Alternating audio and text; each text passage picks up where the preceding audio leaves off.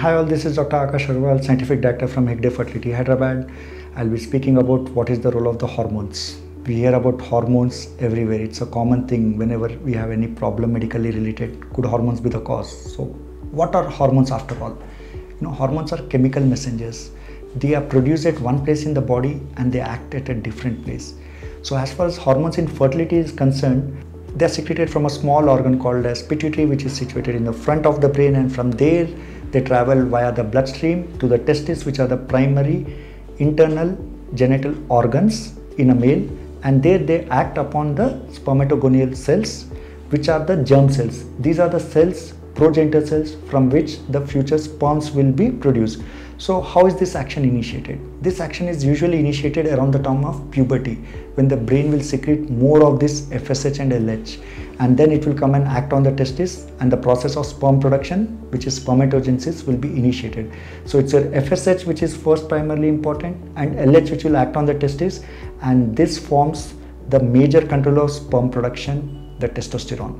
So testosterone is formed in the testis by the action of the LH, and it will go into the surrounding cells, and thereby it initiates sperm production.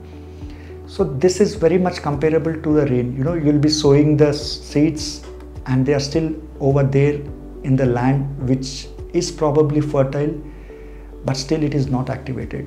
So what do the hormones play a role? They play a role of similar to water. You have monsoons and boom, you see fertility, you see growth everywhere. Similarly, once the hormones act on a fertile testis, you can see the production of the sperms as such, which is normally in millions and millions of sperms per day, which should be motile and results in fertility in a male.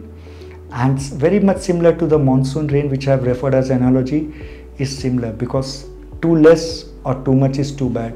You have very scarce rain, very low hormone level. Similarly, it is not sufficient to initiate the sperm production, a condition called as hypogonadotrophic hypogonadism. In this case, we need to supplement the hormones from outside, thereby it can initiate the sperm production. It takes a few months of time. People need to be patient about it, but then a majority of the patients would have sperm production, and in fact many of them will have even spontaneous conceptions. So it's very important to evaluate the hormones levels, what are there, what is the interplay that's happening over there, and treat the patient accordingly. And at the other end of the spectrum, we have the patients where the hormone production is probably excessive because the body is not producing sufficient number of sperms. It's your body which is trying to push for the sperm productions, but it's not happening. So what do we do in such cases? Probably hormonal supplementation may help in a few patients, but it's empirical at the end of the day. So in such patients, maybe you need to start with the ART treatment, which could be IUI, IVF or ICSI directly in such kind of patients, because the chances of response to the hormonal therapy may be low.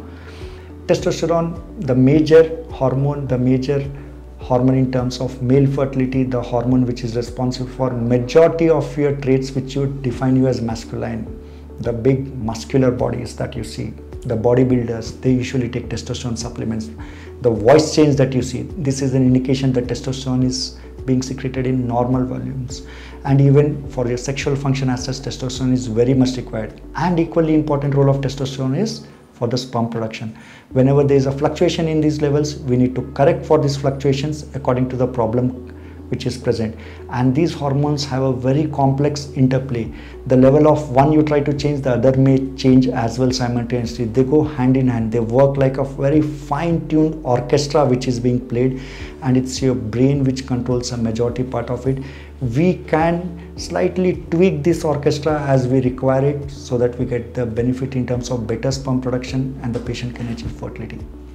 Thank you. That's it for today.